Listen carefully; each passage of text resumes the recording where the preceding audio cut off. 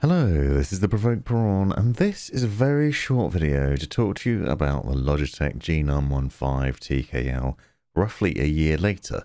So I did a review and unboxing video on this, the white version, and the black version of this keyboard roughly a year ago.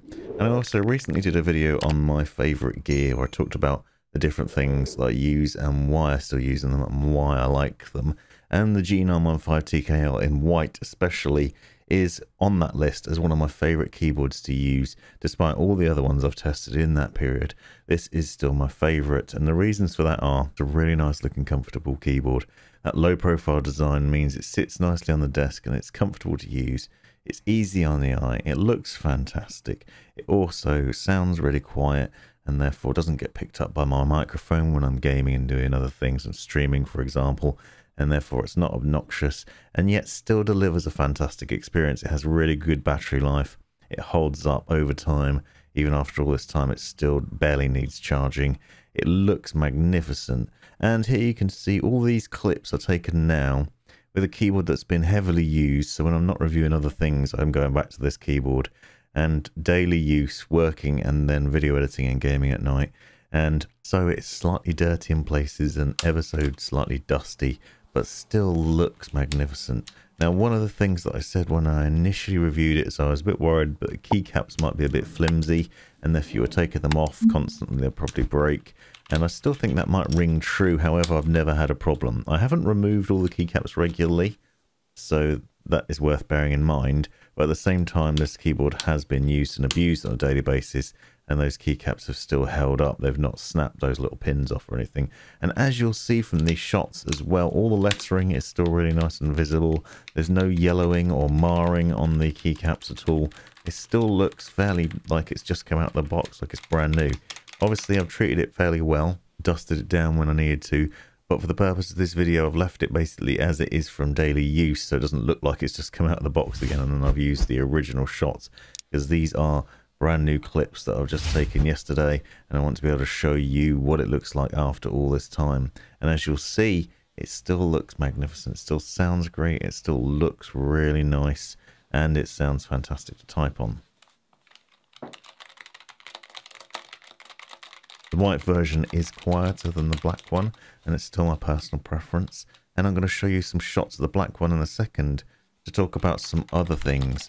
The black one I've had for a bit longer and has been used by my wife all this time, so it's actually had heavier use because she doesn't review keyboards. But I want to talk to you about that as well and show off what the differences are between the white one and the black one after all this period of time. As you can see, this keyboard still looks magnificent and I really like it. I really thoroughly enjoy many things about it, as I did when I initially got it out of the box. Those dedicated media keys, for example, the volume control wheel, easy access to those things.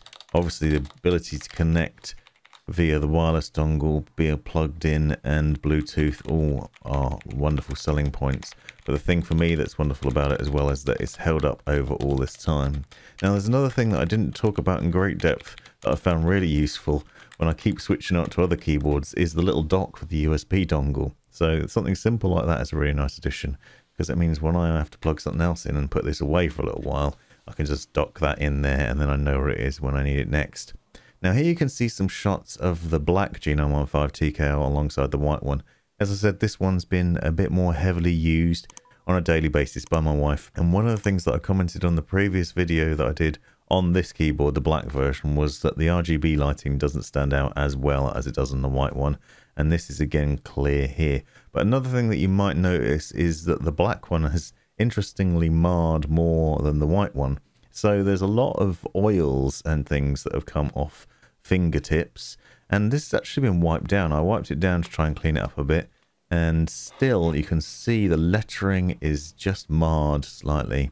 It's still visible, but there's definitely some oils and some traces on there which ruin the look and feel of it, and this is not something that the white one suffers from. So I think this is worth bearing in mind if you're considering purchasing. In my mind, the white one looks a lot better and holds up a lot better over time too.